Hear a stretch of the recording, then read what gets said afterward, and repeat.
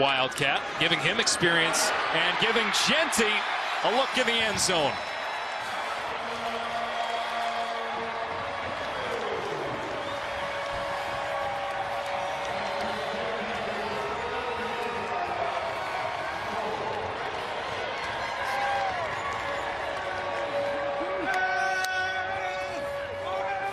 Smiles all around for the Broncos tonight.